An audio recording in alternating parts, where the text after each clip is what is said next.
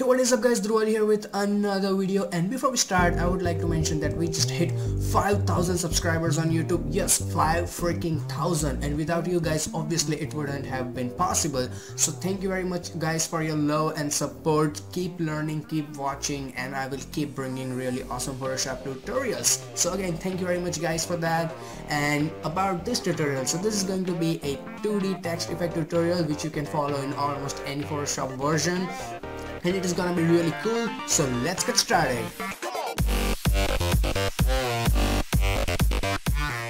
So as you guys can see, this is the final output and it is really dark and glowing, and the font I have used is actually Amputa Bangis, and if you want to use that font you will have to download it, and the download link is in description. It's totally free, so don't worry about it. So obviously first of all we need to create a new document, and you can go to file and create any new document. So the width is 2000 pixels and the height is 770. Now it's my personal choice, you can use any numbers you want. So hit OK, and now I'm gonna unlock the background. So first of all you have to type down the text, and I'm gonna use black color for it. And now type, so obviously we're gonna type style, and that looks good to me. Now if you want to make it smaller or bigger, bigger, okay, you can make it bigger or smaller by pressing Ctrl T, and you can hold shift key whilst making it big, so you do not misscale it, something like this, which doesn't look very professional. So hold down shift key whenever you're scaling anything in Photoshop. So I'm gonna make it a little big, something like this. So that looks neat. And if you want to create distance between the letters, just double click on your thumbnail here on this T icon, then click in between the letter, then hold your Alt key, and then use the arrow keys to make it wider or narrow. It's totally up to you. So I'm just gonna bring the L a little far, so that looks really perfect to me. Now we need to change the font color, so obviously we have to copy it from here. So this is the font, you can see here, so don't worry about it. Let's just shut off the mask, and this is the font color we are going to use.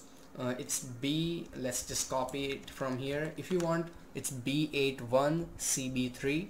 so let's go back here, double click on it, go here and paste this number. So that looks great. Now we need to make another copy of this one, so just duplicate it, and let's go back and check out the another color. You don't have to follow this color if you don't like it, or if you have some different idea in your mind. Try experimenting with different colors, so that can also help you to create something different than me, even better. So it's the 60 sexy okay.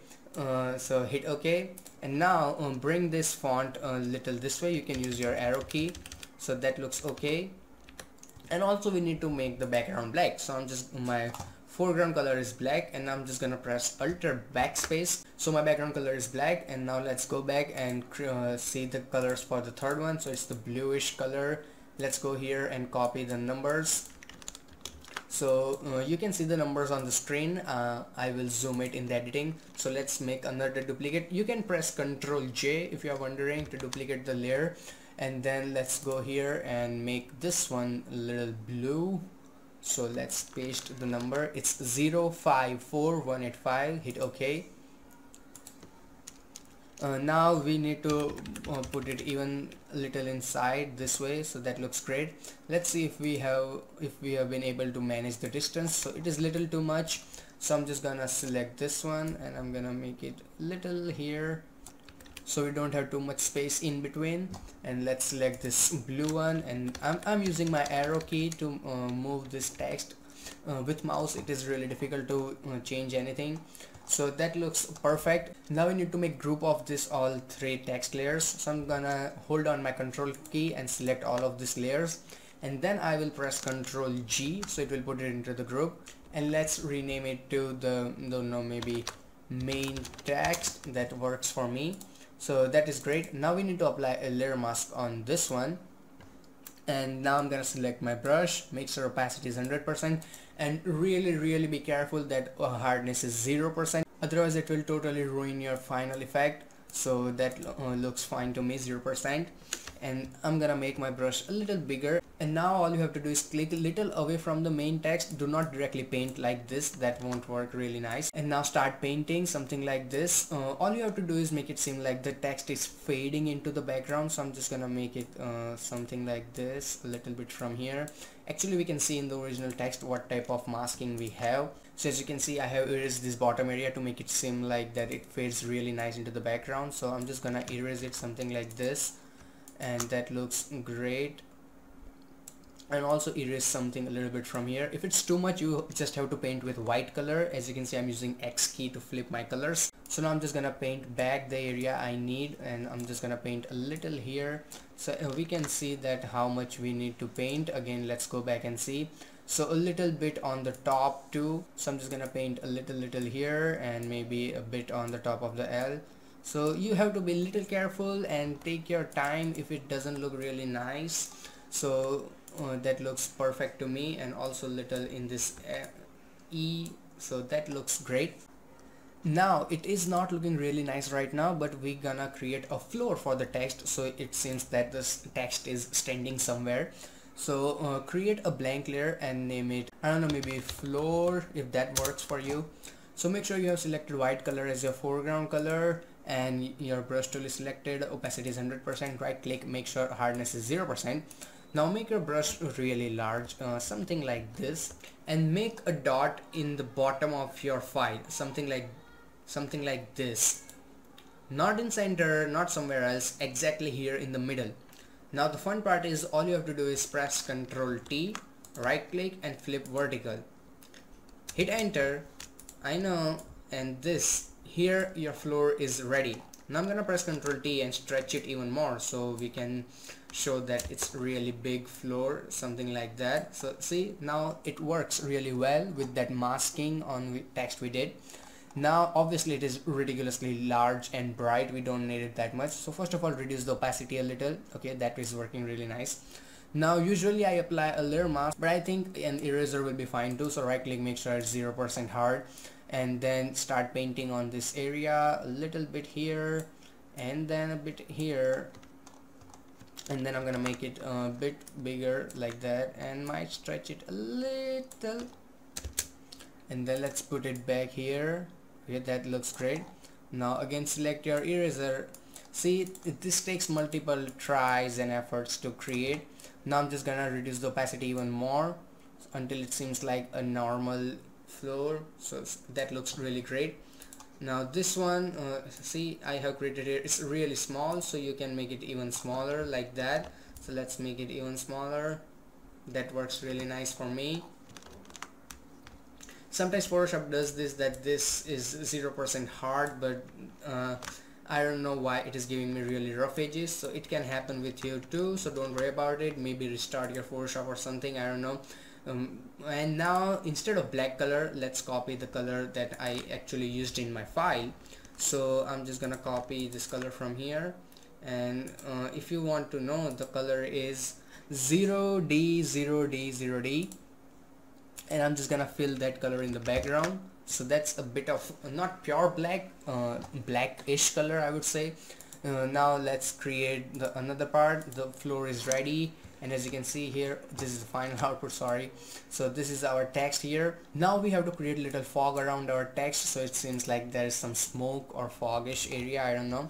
So create a new blank layer, and make sure that your foreground color is bit of gray and your background color is white.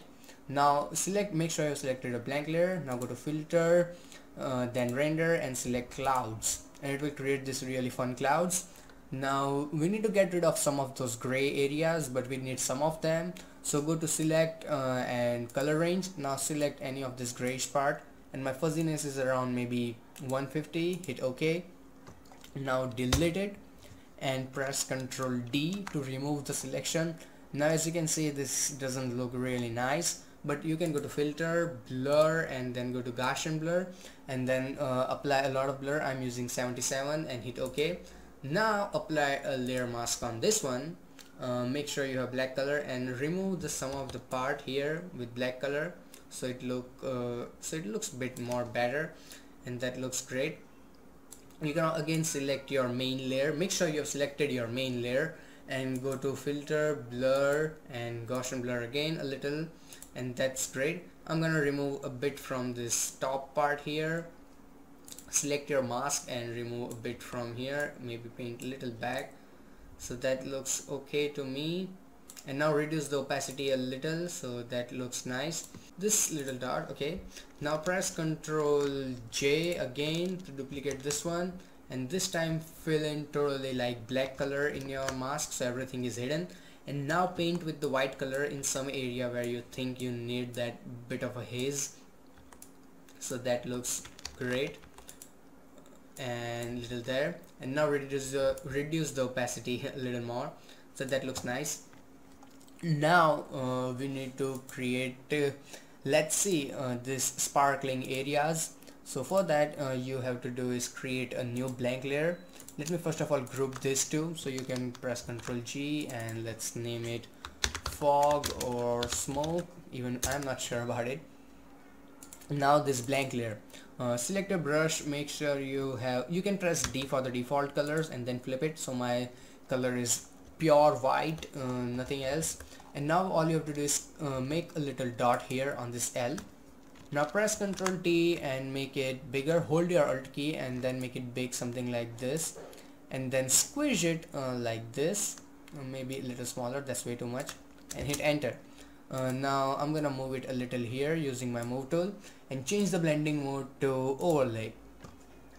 Does not look very effective, but make 2 copies of it. Press Ctrl J and one more time press Ctrl J, and there is your really sparkling or maybe shiny surface.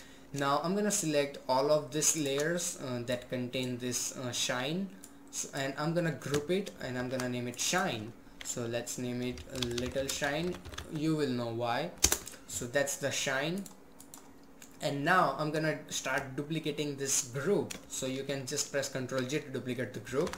So duplicate it, press Ctrl T and rotate it something like this, holding your shift key would be really helpful, and then hit enter.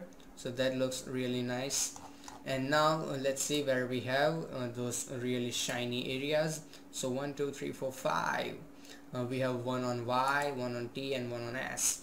So so first press Ctrl J and let's move it here, press Ctrl T, hold your shift key. This is a bit of a repetitive work, so it can be slightly boring, but just keep doing it, because if the final output looks good, everything is worth it, so keep working. And now I'm gonna make duplicate of this one and then I will put it here. So little changes make really nice big change. So I'm just gonna press Ctrl T and rotate it here, and then I'm gonna press enter. So that looks really great. We are done with the shine part. Now I'm gonna select all these little shine layers and then I'm gonna group them too. So press Ctrl G. So we got a group within a group, something like Inception, huh? So let's say shine Inception.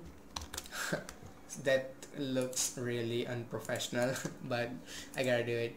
So now let's create this fun glowing pink area or strokes, I don't know what do you call that. So first of all, here we have our pink layer.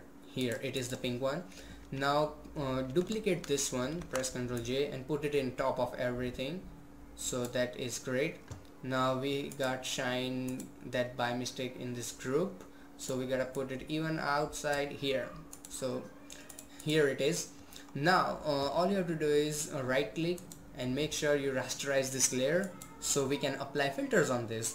So go to filter, blur, and select motion blur and apply a decent amount of motion blur, so that looks great. Maybe 500 around. Okay, that's perfect, and then hit OK. Now this is way too much, so apply a layer mask, select your brush and then make it big. Obviously right click, hardness 0%, and then paint in some of this area with black color so we can hide some of that effect from here and a little bit from here. I don't know, maybe a little from here, and that looks great. Maybe a bit from here. Take your time, do it properly. And now change the, I don't know, let's see, have we changed? No, all we have done is change the opacity to maybe 50%. So that looks great. You can paint it, make it big, or do it again. If it's not good, just keep trying. Okay, now this really shiny balls, you can see here 1 2 3 4. Now this is the same way we created those little shiny areas. So create a new blank layer, and this time make a circle something like this. Now press Ctrl T and make it, stretch it something like that, squish it a little, make it slightly smaller, and then rotate it. Hit enter. Let's move it properly here, and then change the blending mode to overlay, just same as the last time. Make 2 copies of it until it looks really shiny. Select all of them, press Ctrl G. Let's name it Big Shine. So that's really helpful. And now make duplicates of this, and let's see where we have. So 1 2 3 and 4. So we have one more here, so that looks great. You can make it bigger, smaller, something like this, stretch it a little, so until it satisfies you. Now I'm gonna make duplicate of this one, put it here, again make duplicate of this one and put it here, something like that. Let's see what we have. Okay, here. And now select all of this and make group of them. So again, so let's name it Big Shine Inception because we have group within groups. So that is great. Now you can just turn down opacity of the whole group so it looks a bit natural. So we are almost done. This looks a little complicated, but if you understand it, it can allow you to create really many fun effects. And I forgot to remove, turn down the opacity of this fog layer, so turn it down a little so it looks slightly natural. And now the final step that will make it look really great. And if you have done all of this step properly, then this gradient layer is going to work, otherwise it will not. So let's go back and create another gradient map. So here we have gradient map. In the gradient map you have this default blue, red and yellow gradient. So select that. We just need 3 colors, and we are gonna change it. So instead of this blue one, select here, and then in the colors I'm gonna use code 6D00B2. So this is more like purple color, and hit OK. Now instead of this red one, I'm gonna use code 931C0C. So it is more like dull orange. And instead of this yellow color, I'm gonna use code E26000 and hit OK. So a little brighter orange. It looks terrible right now, but once you change the blending mode to the hard light, or maybe color dodge is better, color dodge, it's worth it, and it looks really great. It gives that orangish feel into the smoke and the floor, and it gives that really nice purple feeling in the text too. You can also increase the opacity of this style layer that we created to make it seem even more powerful. You can decrease the opacity of gradient, so let's put it on the top first. Now it's really great. So make sure your gradient map is on the top. Now let's decrease the opacity of that. Where is it? So let's say pink shiny thingy. So that is really great. And now turn down opacity little. So this way you can turn down the fog if you think that the blue color is way too much. So that is really great. So as you can see, the final effect is totally ready, and if something is really bright, just go here and decrease the opacity to make it seem natural. So that is great. So I hope you guys learned something, and if you did, hit that like button, and if you have any kind of questions, feel free to ask me in the comments. You can also subscribe to my channel for the future updates. Also check out this awesome tutorials by Tutorials Junction. Till then, goodbye, take care and have some fun with Photoshop.